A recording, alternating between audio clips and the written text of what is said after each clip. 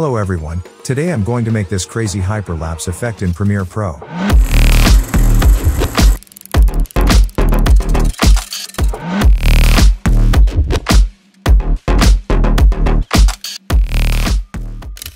You can make this effect on hyperlapse or time-lapse video footage. So first import and add your footage to the Premiere Pro timeline. Then find the frame where you want to start this effect. In my case, I want to start from this frame. Now click on the M button in your keyboard to add a marker here. Then move a few frames forward, where you want to finish this effect. In my case, I would like to make this effect in 20 frames. Then add another marker here. Now we need to export each frame between these two markers. So add in and out points to these markers. Then go to Export. Set the location where you want to export them. Create a new folder. Then just click on Save. Select the format as PNG. Now just click on Export. Let's check the output location. As you can see, I have 20 PNG images frame by frame. For the next step, we have to use the AI Generative Fill, but there are two easy ways to make it happen. First, we can use the Adobe Firefly, and second, we can use the Adobe Photoshop beta app. Let's try the first process, so open any web browser. Then go to the firefly.adobe.com. Here you will get the Generative Fill option. And now it's free to use for everyone. So click on Generate. Now upload the first PNG image here.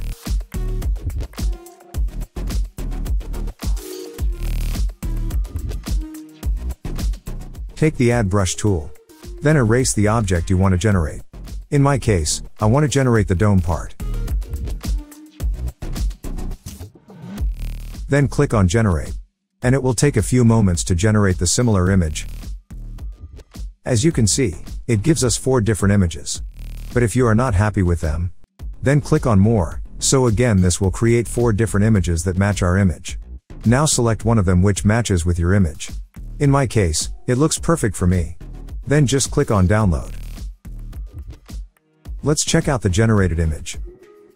It looks good, but you can see there is a little watermark on the image. But we can easily remove the watermark in Photoshop. So let's move to the Photoshop application. Open the generated image here. Again, open the original image.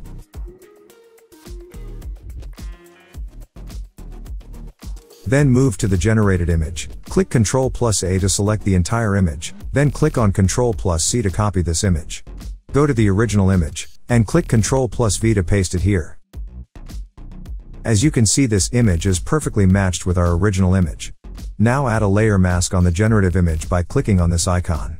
Then click Ctrl+I to invert the mask. Now take the brush tool and set the foreground color as white. Then simply draw in the generated area inside your image. As you can see, it works perfectly.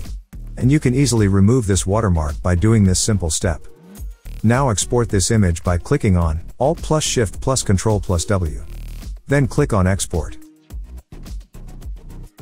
Create a new folder to save the generated images. This will be the first frame. So I am renaming it to number 1.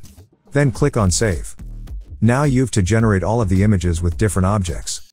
And you can do this in the same way, by using the Adobe Firefly Generative Fill. Now let's see the second process. How can you generate the images in Photoshop Beta?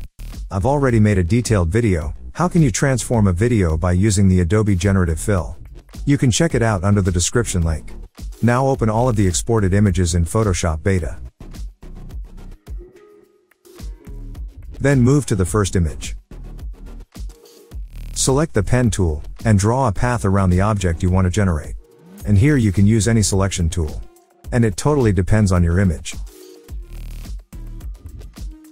Then right-click on your mouse and select Make Selection. It will select your object. Then click on Generative Fill. And here I would like to generate a similar object. But you can generate any different object. You just need to type the prompt here. So let's type here, Fill with similar image.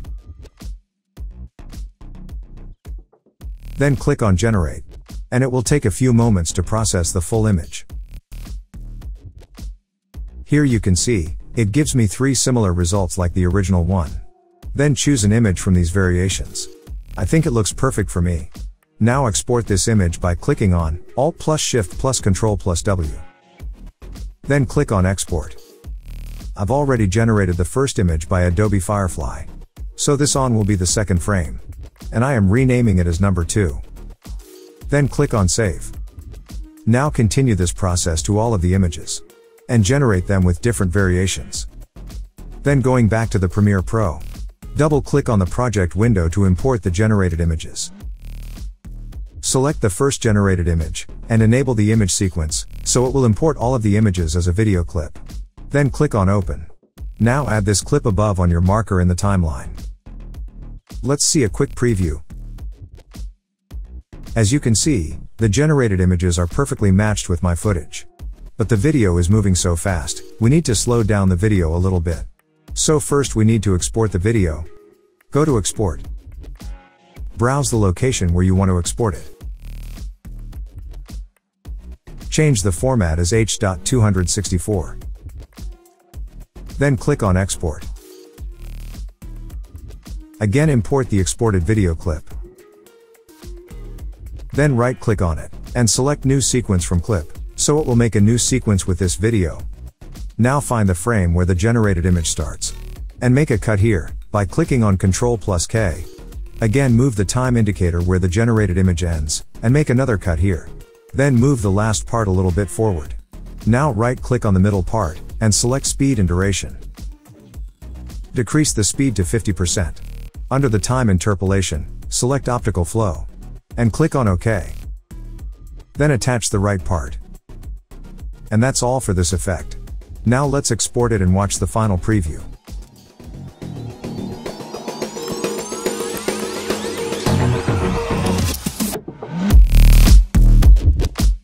Thanks for watching. If you really enjoy this video, please give me a thumbs up. To get more videos like this, hit the subscribe button. Then enable the bell icon, to be notified of our next one. And if you have any questions, please feel free to ask me in the comment section. I will see you in the next one. Have a nice day.